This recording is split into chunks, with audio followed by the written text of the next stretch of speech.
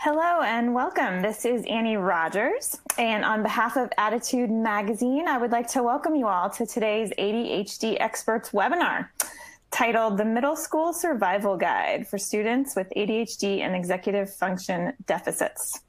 I'm also very pleased to introduce our expert presenter, Marydee Sklar. She is an educator who has spent more than 25 years teaching time management, planning, and organization from the perspective of the brain. She's the creator of the Seeing My Time program, the Setup Success Student Planners, and the Amazon bestseller 50 Tips to Help Students Succeed. Her company, Executive Functioning Success, offers online training programs for families, adults, professionals, and educators. So today, we're very pleased to have Marydee here. She's going to help us to understand why exactly middle school is so challenging and draining for students with ADHD and executive dysfunction. We'll learn how the ADHD brain development lags behind and what that means for executive functions. Then we'll also learn about problem solving from the perspective of the ADHD brain and its needs, and talk about ways that parents can support their teens' development while also encouraging independence. The sponsor for this week's webinar is Play Attention. For more than 25 years, Play Attention has been helping children and adults thrive and succeed by enhancing brain health and performance. Its NASA-inspired technology and cognitive exercises improve executive function, and its programs include a lifetime membership and a personal executive function coach to customize your plan along the way. Tell Play Attention the areas you want to improve, and they will create a customized neurocognitive training plan to help you achieve those goals. To schedule a free consultation, visit playattention.com or call 800-788-6786. Use the coupon code ADDMAG1020, that's 1020 for today's date, to receive $200 off your Play Attention program. Okay, just a few more housekeeping items, then we'll get going. Listeners tuned into the live webinar may download the slides right now by clicking on the Event Resources section of your webinar screen. If you're interested in the certificate of attendance option, please look for instructions in an email that you will receive about an hour after the live broadcast. And for those of you listening in replay or podcast mode, please visit the webinar replay page on the Attitude website. You can find that at attitudemag.com/podcast-329 for access to both the accompanying slides and the certificate of attendance options. So after all of that, I am extremely pleased to hand over the microphone to Marydee Sklar, who will lead us through a wonderful presentation on Middle School Survival Guide. Okay, thank you very much for that introduction. Here's my promise to all of you. My goal is to help make things better for you. And we're going to do that today by first focusing on the brain. And then we'll spend some time focusing on spaces, what you can do in your actual home environment to help your middle schooler do well this year, a little better. And then we will talk about time and its relationship to getting things done and how you can help your kids understand time a little bit better. So going forward here, we're going to always need to think about this. We need to honor the brain's needs. So the brain likes things to be predictable, predictability. And that's a real challenge this year because nothing has been predictable, okay? And that's tilting all of us into a state of anxiety because we can't predict what's going to be happening next. So we need to, within our homes, create as much predictability as possible. because the outside world is not offering us much in the way of predictability. So I want you to be thinking about how you can create your home environment to feel very predictable, because that's going to make the brains of your children feel better. And we also need to be very consistent, to have consistency. That's what the brain likes. This was something, to be perfectly honest, I struggled with as a parent. I was not so good at being consistent. I've gotten vastly better in my older age, but I want you to be thinking about how you can set up patterns, for instance, for predictability and consistency, holding to those patterns, those routines. Ordered structure. Now, I know you're going, yeah, but we have ADHD. But this is what we need. Every brain needs. We need to have some kind of ordered structure. And in this case, I'm talking about our environment and the place where they're going to be doing their schoolwork. And that's that organized spaces and the structures that go with it. Now, we're going to always start with the brain development. Everything that I do starts with this slide. And even though you may have a good background in understanding the aspects of the executive functioning brain, I want to remind you, this is very important. This is a model for executive functioning. This comes from Peg Dawson and Richard Ware. It's a good model because it shows some of the complexities of the brain, and it's not too overwhelming, and it's not too obscure. So if you're taking notes, you can write this down. This is my personal definition for executive functioning, is it's purposeful actions. That's the part that I focus on, is our purposeful actions. And what I mean by that is executive functions, most of them do not happen automatically, certainly in this particular model. Most of them require us to choose, to think. And this is the challenge you have working with younger students, is that they may not have a strongly developed executive functioning system. So what I want to do on this page pretty quickly is just go over these different executive functions. I'm going to be very fast. If you want to learn more about them, I know my 50 Tips book goes in depth in the back to kind of do a self-evaluation for this.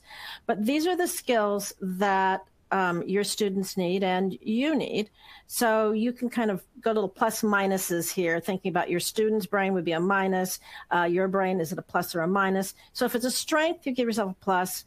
If it's a minus, that brain gets a negative mark. And many of them will actually be plus minuses. So I'm going to go pretty quickly through this, but we're going to start with metacognition. And my definition for metacognition is thinking about my thinking. So when you write that down, I want that personal pronoun my in the definition, because that's what we want people to begin to do, is to be thinking about my personal choices in my brain. What am I choosing to do? That's metacognition. Finishing things. Do you have a brain that likes to get things finished, or do you have a brain that likes to, you start some things like, oh, that's okay, but, I don't really care if I finish it or not. That's, you started to play the clarinet and you went to 2 lessons, or you've got 10 knitting projects going. That's a brain that, I don't care if it's done or not. But other brains like to get things done. This can be a plus minus. Good at finishing things I want to do, not so good at finishing things I don't want to do. Next comes mental flexibility. And in this case, I'm not talking yoga flexibility. I'm talking about your brain's ability to go with the flow, to transition easily and smoothly, to problem solve when things don't go according to plan. So this executive functioning skill has been in high demand and placed under a lot of stress this year, because everything has been shifting and moving really, really fast. So if you have children who typically are on the spectrum, maybe in addition to the ADHD, that typically is a brain that's not very flexible. That brain really likes consistency, really likes to have things be structured and ordered. And when things are novel and new, they have a hard time adjusting. So think about the strength of your particular child and their needs, and your own brain's needs. Focus, of course, always comes up with ADHD. This one can be a plus minus. The most ADHD brain out there can often hyperfocus on a video game, for instance, and can play it for hours, but you give that same student 3 math problems and the spider in the corner is suddenly really entertaining. Okay, so that is often a plus minus. Self-control, this is your brain's ability to control your behavior. I'm going to slow down here. So control your behavior so that you meet the expectations of the people around you. So that's what self-control, response inhibition is for me. It's like your brain's ability to control yourself so you do what you're supposed to do. And this is where a lot of ADHD kids have a lot of challenges, is that self-control piece is not fully matured. It's directly tied to sleep. I'm going to toss that in quickly. So if your children are not sleeping well, or not getting enough sleep, then their self-control will dissipate earlier in the day. So sleep is really important. That's one of those consistencies that consistent structural components in your home that you need to put in place, is setting everybody to bed at about the same time, because that will actually help their self-control the next day. Working memory, this is that part of your brain. I call it conscious thinking. I'm the only person in the universe who uses that definition, I think. But it's the part of your brain that you're using right now to think. And the capacity of your brain, your working memory capacity, is pretty darn small. I think of it as a really small Post-it note. It's the typical adult can only store 4 to 7 chunks of information on their working memory, at one time. So this one's important to understand, because your students, some of them, depending upon their ages and their brains, they will not be able to hold on to more than 1 or 2 or max 3 things. So what this looks like is, it's really, really easy for parents. There's a teacher version of this, but teachers will do it. Parents will definitely do it. They will overload that working memory capacity for a young person. And what happens like this, so you say to your son, we'll pick a boy, okay? And you say to your son, okay, I want you to please take these clothes upstairs and put them away. Don't dump them on the floor, please. And bring down your dirty dishes. We're going to have ants upstairs. And you said you're going to make your bed. Remember, there's no allowance if you don't get your beds made. And better hurry up, because we're going to get ready to go. We're going to go to this event or do something. Today would be rare, right? But we're going to go out of the house and we got to be gone. Let's go. Hurry up, chop, chop. Well, you just overloaded your child's working memory. It's like you took a fire hose to their working memory. So if you want, compliance, because when you do that, when you brain dump like that, you just overload them completely. And you're going to be lucky if they do any of the things that you ask them to do. So if you want compliance, I want you to ask one thing at a time. Just one thing at a time. That's my quick little hint to you. Okay, planning and prioritization, that's future thinking and knowing what to do next, what's important. Time management, of course, is making good choices with your time. Organizing your things, that's all the stuff in your environment. If you have piles everywhere, that is a brain that has difficulty with organization. You say, oh, but Marydee, I know exactly where it is. It's either in that pile or that pile. Well, your brain, that's not organization. Your brain actually does not like piles. It will raise, there have been some studies. There's a study that shows that piles actually raise the cortisol level, and that's a stress hormone, in your brain. And right now, we don't need more stress. So I've been purposefully going around my house trying to limit as many piles as possible. I don't have very many, but they creep up, and it's just like everyone I look at raises the stress level in my brain. Then we have trouble with getting started. Is that an easy thing for your brain to do or not? That's an executive functioning skill. And then controlling emotions is the biggie. So that's a very quick overview of all of these executive skills. The more minuses you have on this brain, the harder it's going to be to move through life and get things done, which is the requirements of school. Okay, and the requirements of living with a family is to get things done. So the more minuses you have, the harder it's going to be. So let's take a second and look at those executive skills that are required to independently work at your seat if you're in a classroom setting, or if you're at home doing your homework. So these are the skills that are needed. And this is from Peg Dawson and Richard Guare. This was adapted from them.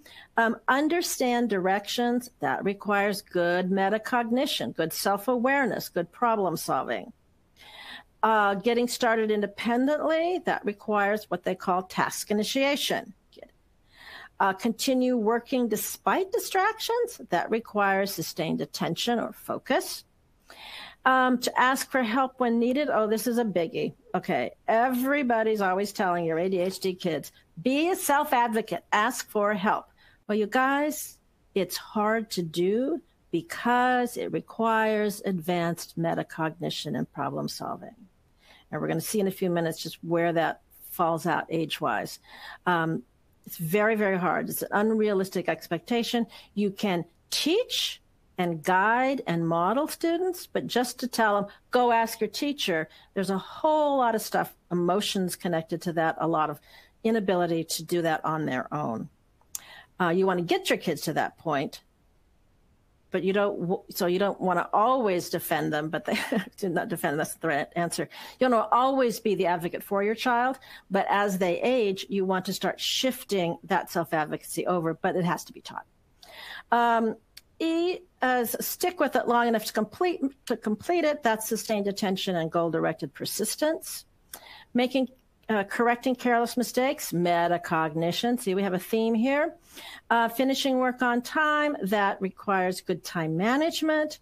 And then remembering to turn it in on time or push the button for send, that actually is working memory. And working memory is just something that is in our brains. It is there, okay? And it will mature with age, but it always drives me nuts when kids get marked down for turning things in late. It's often a situation of working memory failing them to be able to remember to turn something in. And you shouldn't be punished for a working memory problem. That is innate part of your brain. So you can see here, if you're having trouble getting your kids to sit down and just work independently, it requires a lot of these executive skills in order to be able to do that. So taking a look at another model for executive functions, this comes from a book of Anderson's. It's called, let me just have to look closer here. It's called Executive Functions and the Frontal Lobes, A Lifetime Perspective. I adapted this from their book. So what you see here is the different skills. There's just 3 of them that are required time-wise. So if you look at the green dots that are going up there, they are on the top, and as you look left to right, you see those first. That is inhibitory control. That's self-control. Look at how it always advances as you age, and then right when you hit middle school, it slows down. Look at that. Right when we start asking them to juggle more responsibilities, more teachers, more projects, all the social interaction stuff that's going on, it's harder for them to self-control. It's not because they're bad, lazy kids. It's just developmentally, suddenly it's harder. And we have made the problem worse by overloading them with very high expectations at that age level. Then if you take a look at the pink line there, pink dots, that's working memory. And look at how long it takes for that working memory to develop. It doesn't develop clear into your mid-20s, and it stays pretty good in through your mid-20s. I think if they were to update this slide, they would find that it starts dropping down slowly in your 30s, and then it just plummets. I have plummeted off my working memory. Okay, it's a challenge. And then goal setting and problem solving, they've combined 2 executive skills. Goal setting is future thinking. That's the yellow dots. And problem solving is another way of saying metacognition. So look at how old they have to be to care about the future. As a parent, you're going, oh, you got to get good grades, or, if you don't get good grades, you're going to always be home, blah, blah, blah, blah, you'll never get a job, blah, blah, blah. Because you're thinking about the future. Your young people, your middle school kids, they can't even imagine the future. And yet we're expecting them to act like they care. And they really don't. They live in the now. And problem solving, that's that metacognition. Look at how long that takes. It's a very long process. And what you need to know is that the maturation of the prefrontal cortex is somewhere between 25 and 30 plus years of age. That's a long time. And, so take a deep breath if you have middle school students. Breathe deeply, okay, because you're in a marathon, we're not in a sprint. It's going to take a long time, and your young people continue to need support, more like coaching support from you as they mature in order to problem solve and learn from their mistakes and start thinking about goals.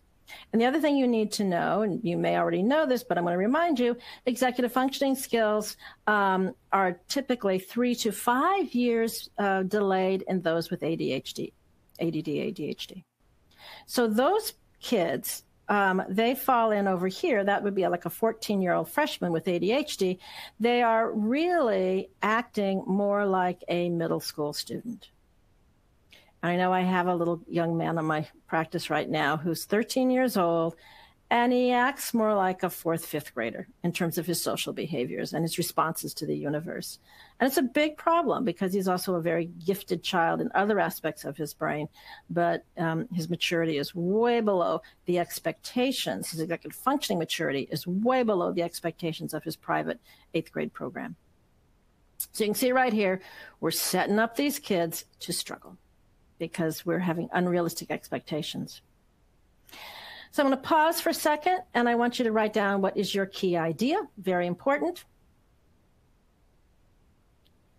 I know I'm not going to give you too much time, but you can think about this when you come back and look at your slides, because we want to think about what have I learned from this.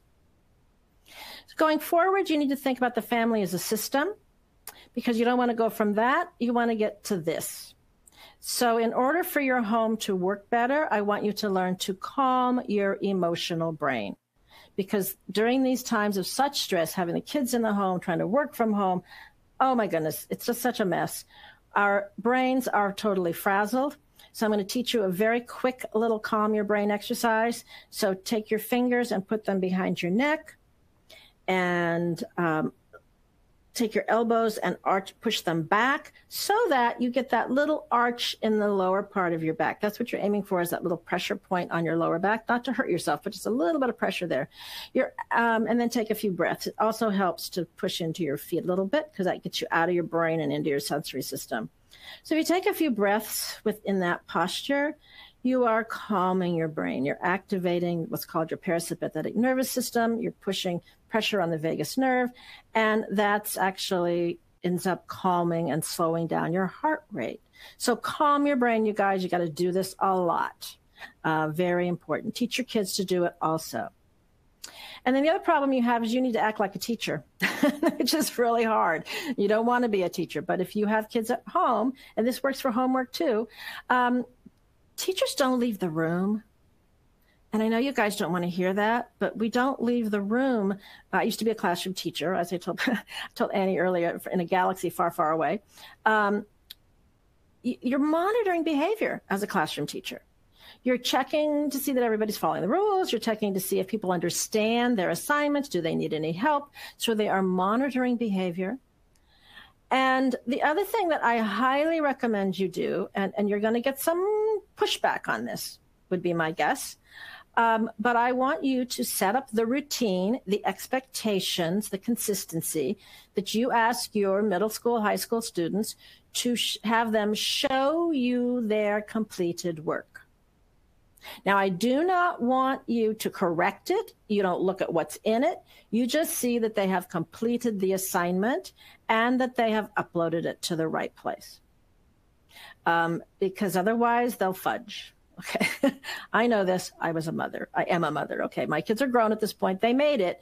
But I didn't do this when my son was in high school. And it was one of the biggest mistakes I ever made, was not helping him to be accountable for really finishing things.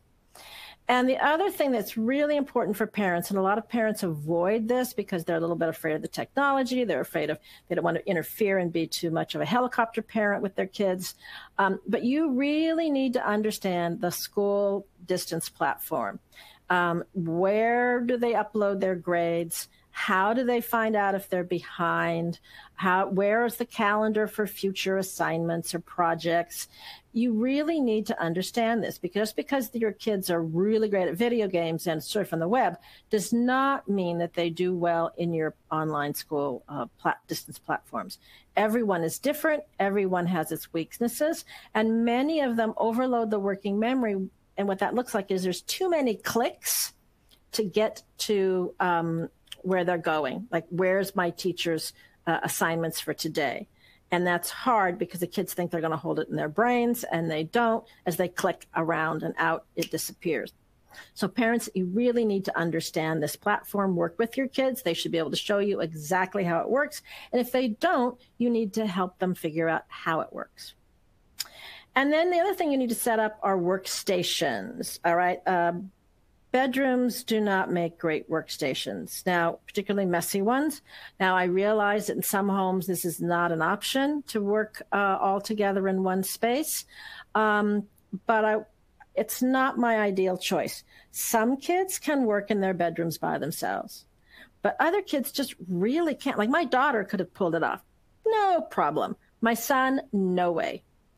Another big mistake I made was I should have set him down at the dining room table and had him do his work in a space where I could monitor what he was doing.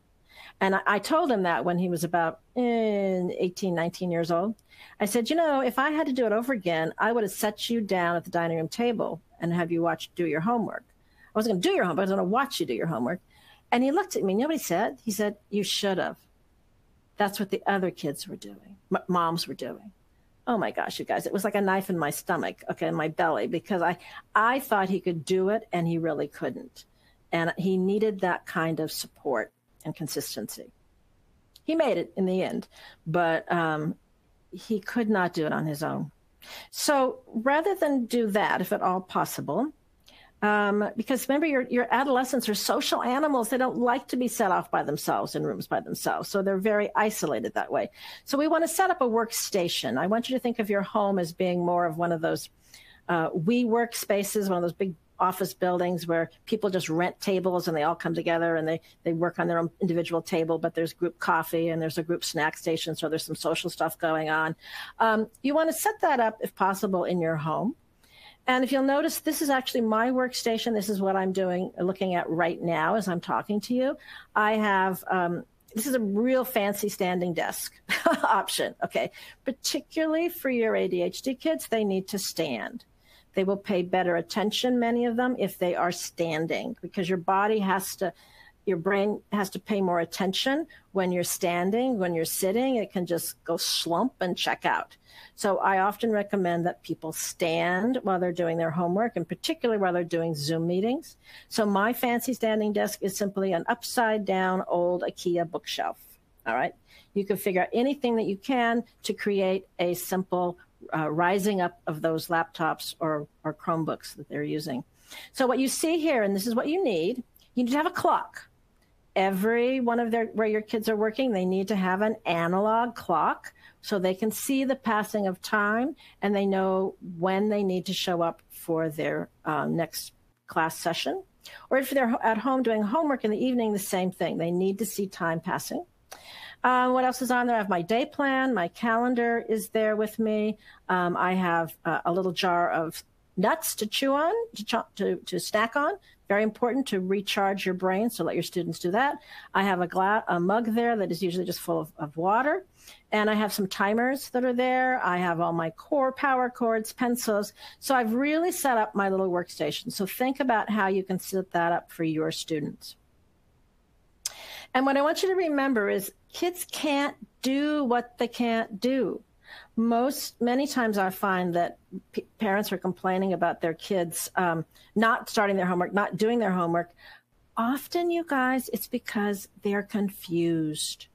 So always ask the question. Instead of getting angry with them, instead of just assuming they're being lazy, you need to take a deep breath. Remember that little action I told you? Lean back, calm your brain, take a few deep breaths, feel your feet, and then ask them, where's the confusion? Are you stuck on something? Because they can't problem solve. I won't go into how simple of things that they can get stuck on, but they can get stuck on very simple things, wording. They might be missing some prior knowledge. And it's the parent's job now, if you're doing distance learning, you're going to have to be the teacher to help get them unstuck if you possibly can. Sometimes they need to go back to the teacher, but it would probably be more efficient if you can help them. So you might schedule your day so that there's a couple of different check-in times. Your kids know when they are. That may have to be flexible given your work schedule, but you should schedule with your kids a time to just check in. Are you stuck on anything?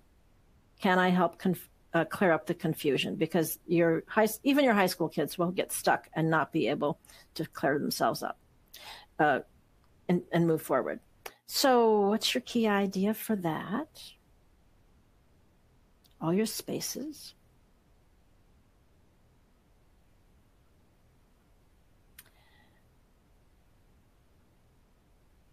And that brings us to time. And the problem with time is that it is abstract. It is invisible. Show me 5 minutes. What is 5 minutes? Okay. Well, in order to help your kids, we have to make this abstract concept concrete and visible, just like an hourglass. We need to see time passing. So when I'm working with kids, I help them draw what I call time circles. And these are a visual representation for time. And I'll show you in a minute here how that works. We want to have 1 hour is what circle represents the face of an analog clock.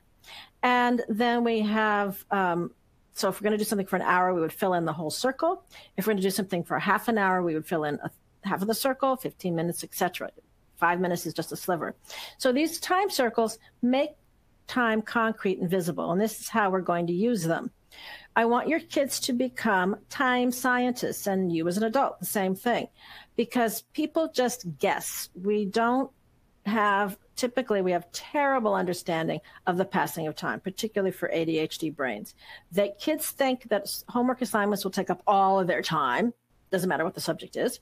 Or they think, oh, no big problem, I got lots of time, and because they think it's going to take up very little time. So in order to be good at time management, you have to collect data instead of guessing. So what you see on the screen is a student wrote down math, and they made a guess of a half an hour. English was a guess of an hour. Now, I broke that into 2 small half-hour circles. I recommend they break things that are bigger chunks like English into smaller chunks because your brain doesn't like big chunks. It'll make task initiation, getting started harder. So you want to make it into a smaller, achievable goal.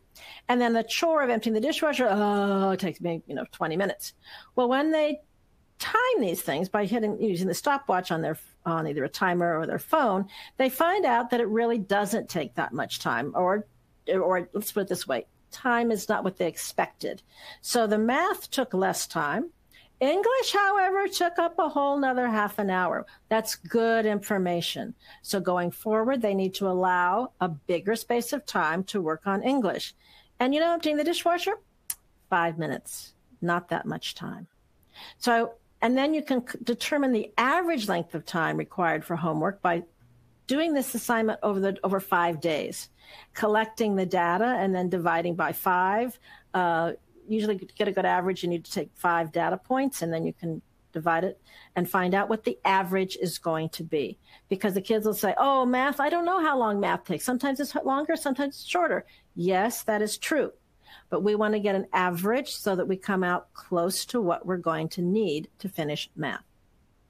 So be a time scientist. I believe this is something that we can get you access to on my website, but you can just create your own little form, put it on a clipboard, and remind people to just start timing things. All these things, very valuable tool. The dry erase board is another great tool, and I'm talking about a dry erase board that is big like this, that's on an easel that you can pick up and move around because you want to stick it in your face when you get things done when it's in front of you. So this dry erase board supports future thinking. That's what you're trying to do with your kids. Future thinking is critical. And we have to help them start to think about it. So that's why we write down plans. What do I have to do today? What's my homework for today? What are my chores for today? That's all future thinking, and you want them to write that down. It also supports accountability. If students are putting down what they have to work on today, parents can just look at the board. They don't have to nag them. They don't have to lean over their shoulders. They can see things being crossed off on the board. And like I said, it limits that nagging and parent anxiety, and again, develops daily planning. So the dry erase board is one of my favorite tools and one of many parents' favorite tools. And everybody in the family gets their quadrant. So here's a quick picture of a dry erase board for a whole family. And the thing to remember is it's not the parents' list for the kids to do or the parents' list for the spouse to do. Everybody writes their own list. And it's very important to put down the time circles so that you don't end up putting down a mega list that is not possibly going to fit in your day. So time circles and everybody taking responsibility is very important. So here's the to-do list that they can put up. English, hour and a half. Well, when they put everything up and you start crossing that off, you actually get dopamine hits in your brain. It's quite wonderful. And you feel good. It's like, oh, yes. And that motivates you to move on to the next thing on your list. So they can use little whiteboards. They can use paper. They can use all kinds of different things. But very important. I know kids balk, I don't want to write it down. It's their working memory. If it's not working and they're starting to fail, things are dropping through the cracks, it's not working. It's your working memory. You have to support it. You have to support it by writing things down. So have the kids time exactly how long it takes to go online, find the information for class A and write that down. Teach them to use shorthand, if like little text writing if they have dysgraphia, okay? M for math, for instance. How long does it take them to really write it down? These kids think, oh, it takes forever. They're kind of amazed when they find out how it doesn't take that long. Although if their online platform is really complicated, it may take them 10 minutes. And if that's the case, they need to plan for those 10 minutes. Okay, another key idea here. Ooh, I've got to try to get through this so we have more talking time. The other thing we want to do with time is to help the kids see the future. This is big. You need to post when they have Zoom time. So you need to form something like this. This one we sell on my website. It comes with my planners, just so they can see the space of time. So here's the example. You fill in when they're going to have their Zoom meetings. And because the homework gets done, the schoolwork gets done in the open spaces. Very important that the kids know what's coming. Hopefully this fall things are more predictable, it seems to be, than it was this spring when the poor teachers were all over the map. The kids didn't know 1 minute to the next what was happening. Now typically the kids only have to fill this form out once a week because it should be standardized when they're seeing which teacher, hopefully. And the other important thing on here is to write down lights out for everyone. When are they going to sleep? Okay, and what you're putting to sleep is also all your devices are going to bed. You should collect all the devices, all phones, all video game, whatever, all the stuff. Your kids should not have those devices in their bedrooms because they will keep playing on them and they will then have trouble getting up in the morning and then they will lose self-control during the day. So bedtime is critical. And you'll notice I also put down some family fun on here on Sunday, a family movie.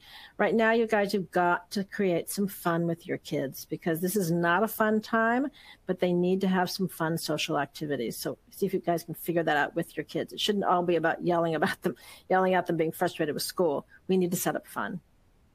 And the other thing that helps to develop that future thinking are calendars. And this is a page from my student planners. And I like a month calendar. And then, what a month? Well, month gives the kids the chance to see into the future. A planner that only has a week at a time does not develop future thinking. And the other problem that people have, how they misunderstand what goes into a school planner is they only use it for school, for assignments. No. You guys, that's not why we have calendars and planners. We want to plan our whole life. So right now, life's a little boring, okay, in terms of having things to do on the weekends and after school. Maybe for some of you that's opening up, but you want to put those fun things down. So your students should be putting down when they have soccer, when they have a sleepover, when they're babysitting, when they have to go to their job, when the other aspects of their life, not just school. So you can see here on this page, my key idea for you on this page is you should write down work on the day it is assigned, not on the day that it's due. That creates a false expectation for kids because they go, oh, I haven't to do anything today. It's not due till Thursday. Well, they have something to do today because when Thursday gets around, then they're crammed, they've got other stuff happening, and that's where assignments start falling apart. So write down work on the day it's assigned, cross it off each day as it goes, and that way you keep on top of what am I supposed to be doing now? Don't put it down in the future, do it now. That's for daily assignments, crossing them off, and I cross off every day as it goes. So that is a really quick hit on that. I know my planners come with a whole video mini course that helps you understand how to plan, how to use a planner. It is not something that is simple. I remember I teach professionals, and I had one teacher say to me after she went through my program to figure out how to show time and do assignment books. She goes, wow, there's a lot more to this than just writing down assignments. And there is, but it's a quick hit of just always starting on the day that it's assigned and crossing off every day, well, when all the work is done for that day. So here in closing, the boulders in your week, I want you to pay attention to the fact that you need to have food. The brain needs to have food consistently, so have good quality snacks around your house and planning your meals. Exercise. This is one of the big problems the kids are not being able to do right now is to get exercise. So break up the day, plan little mini exercise times, intermissions between classes, shoot baskets with a Nerf ball, or, do some push-ups, or do some jumping jacks. Some kind of motion just for a few minutes will help reset your brain, because that will help with focus for the next class. They've got to move, these kids do. All of us do. And again, I said sleep over and over again. You've got to get enough sleep. And you also, like I said earlier, you got to plan some fun, because the reason why I plan, you guys, is to have fun.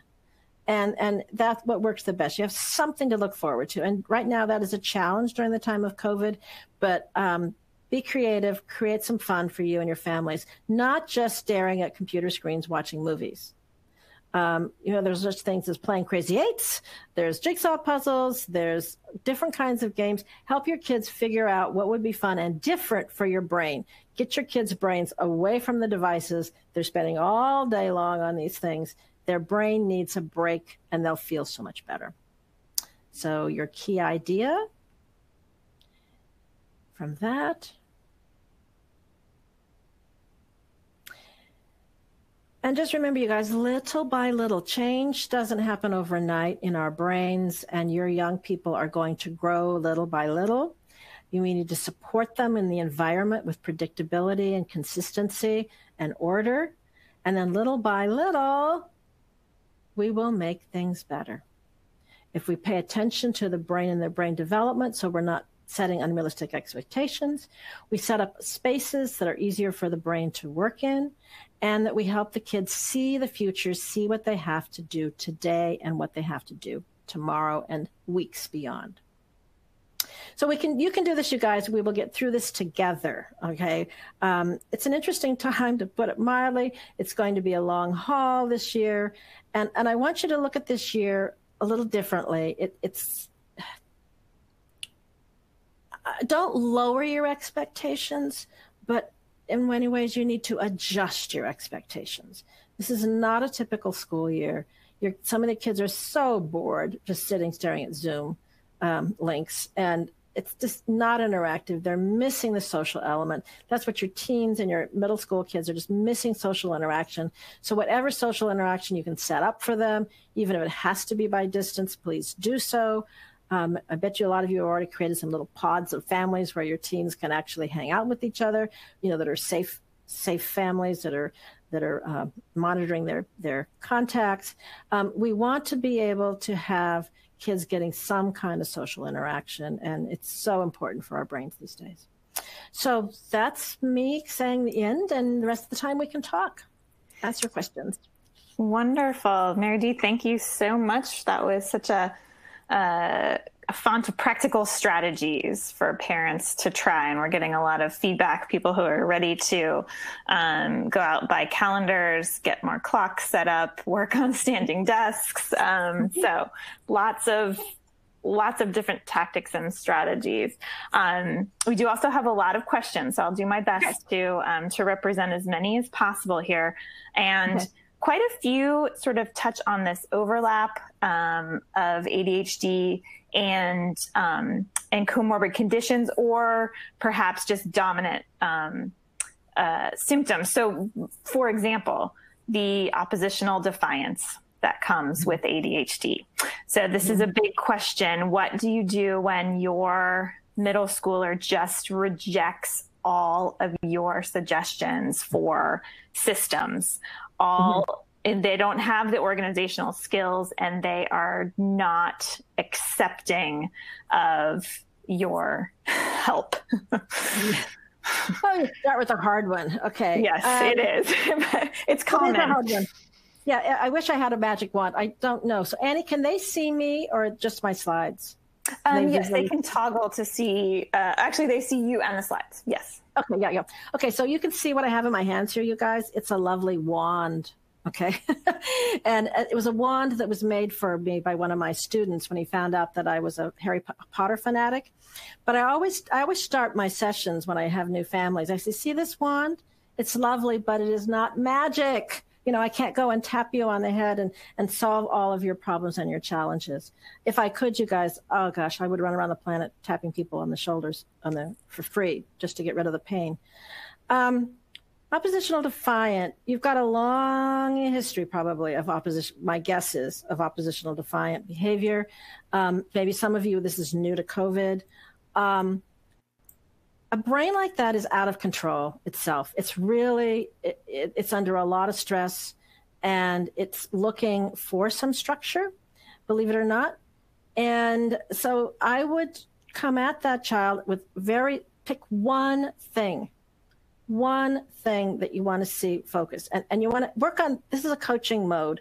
Rather than telling them what they have to do, you can think about, okay, here's your problem. When you're learning, you have to learn at what's called the point of production.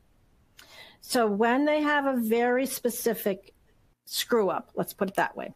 Okay, they've suddenly have not turned something in, they're in trouble because something is missing. Rather than tell your kids what they did wrong specifically, it's like, wow, okay, that's not working. What do you think you can do to stop that from happening next time? Where do you think the hole was? Where was the problem? And you're going to have to dig and stay very centered, because metacognitively, they may not be able to do much problem solving. So pick one of your simple things, say, well, since you're having trouble getting to class and remembering, timers work for a lot of people. Which timers do we have around the house that would work for you? Do you have some? What about the timers on your iPad?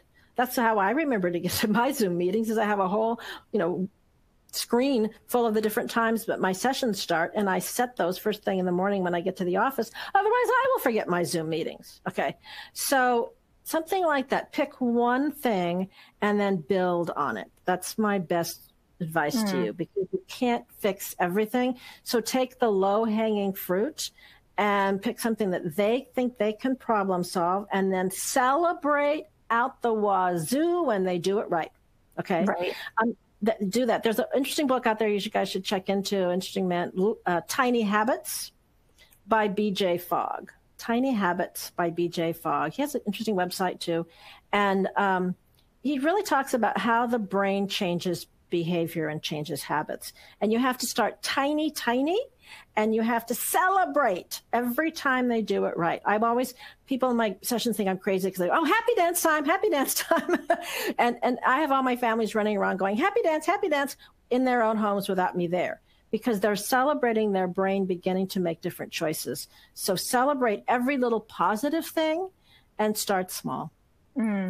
And as you showed with your chart, but an important reminder that ADHD brains can lag 3 to 5 years behind in these executive functions. So it's about expectations too, right? Yes.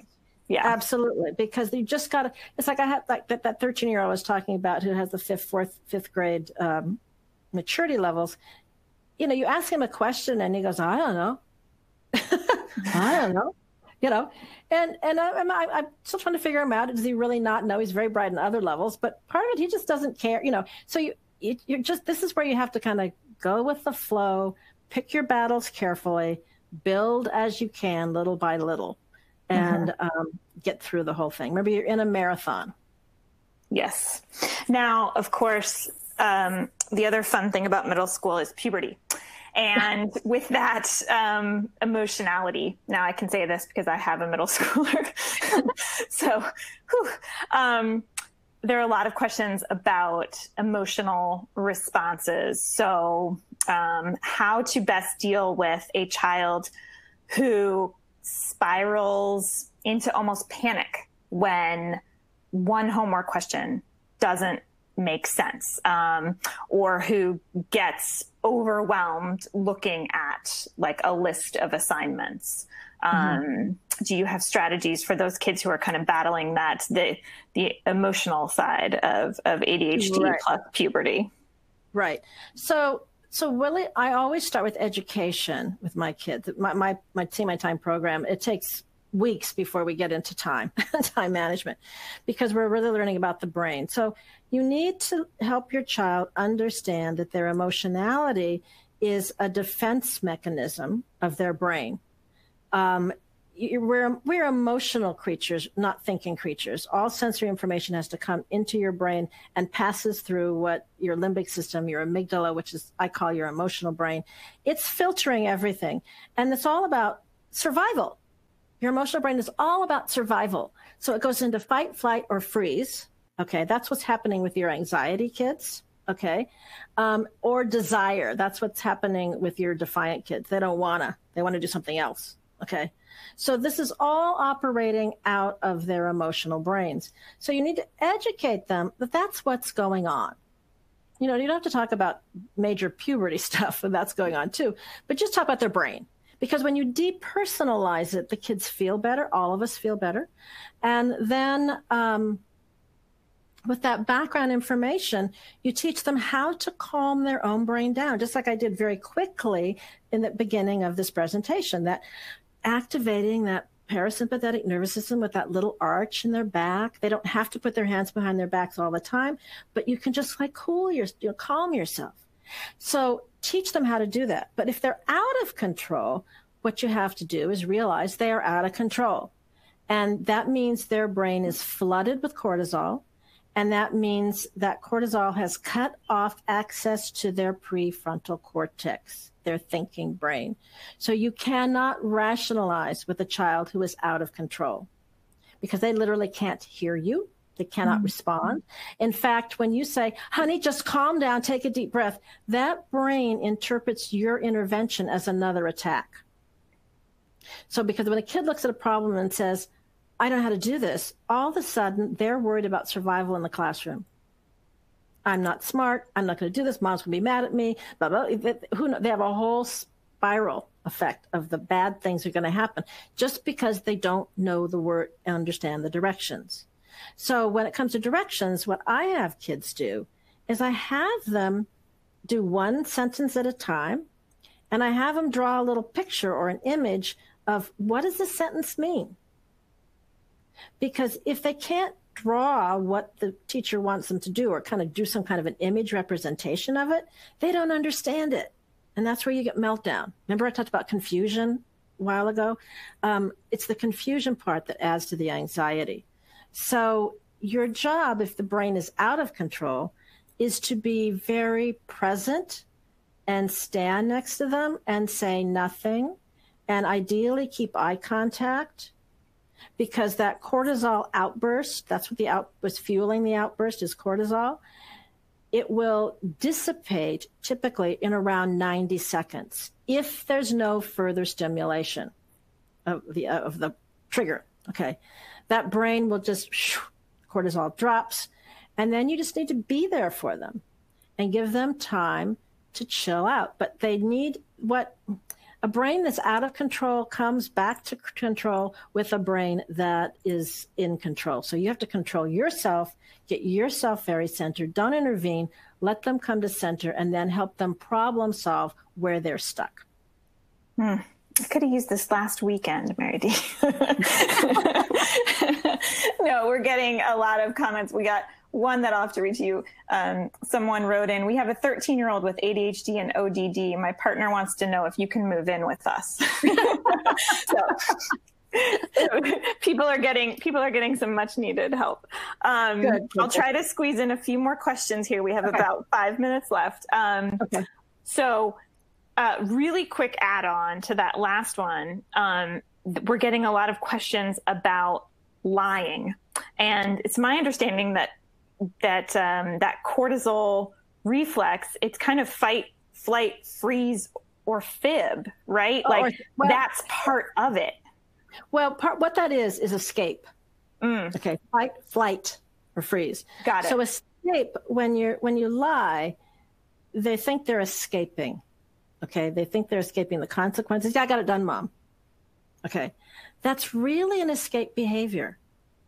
And whenever you have these behaviors, whenever you have some kind of escape behaviors, which is things like lying, getting into drugs and alcohol, checking out and just going to the happy place in their brain, playing video games when they should be working, not feeling good is often an escape thing. I got a tummy ache, I'm sick, I got to go lay down.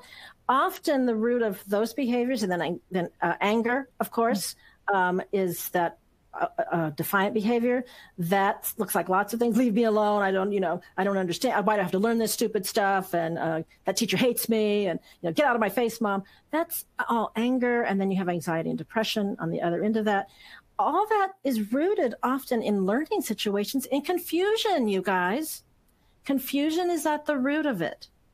So when you see those behaviors that are driving you crazy, okay, when you see those behaviors, you calm your brain because it sets your brain off, all right, because you're going to anxiety too, or anger or whatever. So you've got to calm your brain and then ask that question, where's the confusion? And you might have to dig, okay? And then if it's not confusion, then the next question is, what executive functioning skill needs support? Are they having trouble getting started? That's 90% of the problem. So in that case, you say, looks like you're having trouble getting started. There's nothing you're confused about. Okay, tell you what. Why don't we meet, set your cube timer, gather yourself together in 5 minutes. We'll meet at the dining room table. You can work on your homework at that end. I'll finish my work at the other end. And we'll support each other because I don't want to do my work either. We'll just help each other out together because often that helps just to get started. And this leads into what may be our last question, but it's also a biggie. A lot of people concerned about that fine line between having the oversight, as you said, setting your child up at the dining room table, and then helicoptering. They want to make sure that their kids are building the skills they need to succeed in college and beyond. Yeah. And so, do you let them fail? I guess is the big question for a lot of people. Okay. The answer is, they need some bumps. They need some failures, and it's better they do it under your roof than having them go off to college and do a royal failure. So it is a fine balancing act, you guys. Helicoptering is making sure everything is perfect, everything is turned in, everything is da-da-da. You should be more of a coach, okay? A coach steps back, can't go on the field. Write this down. Coaches can't go on the field, okay? And a lot of parents who are helicopter parents, they want to go onto the field so their kids win, so their kids, are the stars, or whatever. We can't go on the field. So it's very painful. We have to watch them. We can't guarantee they don't get hurt. We can't guarantee they're going to be successful. They may fail. That's okay. Because then when you want to intervene right at the point of failure pain, That didn't feel good staying up all night last night, did it, to get that thing done? No. It was pretty awful when Dad blew up at you, right? Yeah. Do you want to do that again? No. Okay, let's go out for frozen yogurt and think about what you could do differently next time. And that's write down assignments on your calendar. It's setting up schedules. All the problem-solving materials that you use help your kid understand it, help him figure out what he or she would do. Because if you just tell them what to do, they're not learning that. It has to come from within them to be the problem solver. That's a great note to leave it on, that you're really trying to give them ownership of the solutions. Yeah. Wonderful. Well, unfortunately, we are out of time. We had well over 250 questions. As you can imagine, we got just a fraction of them, but I did try to represent as many as possible. And I will just say for the listeners that Attitude hears you. We've been hearing a lot from parents of middle and high school students, and we're planning more content. So we're hopeful that we'll get a lot of these questions answered one way or the other. But for today, I just want to extend our sincere thanks to Marydee Sklar for this excellent webinar. A lot of people are signing up for you to come to their homes. So you made a wonderful impact, a lot of great ideas for people. And I just want to remind the listeners that we do have weekly webinars hosted by Attitude, and our next webinar is next Thursday, October 29th, and that is on better school behavior, designing and implementing a positive and effective behavior plan. So that was touched on in some ways today. But for now, thank you so much for being here, for joining us, and we look forward to working with you again, Marydee. Thank you very much for your time. Take care. Hang in there, everybody. Hang in there. Bye-bye. Bye.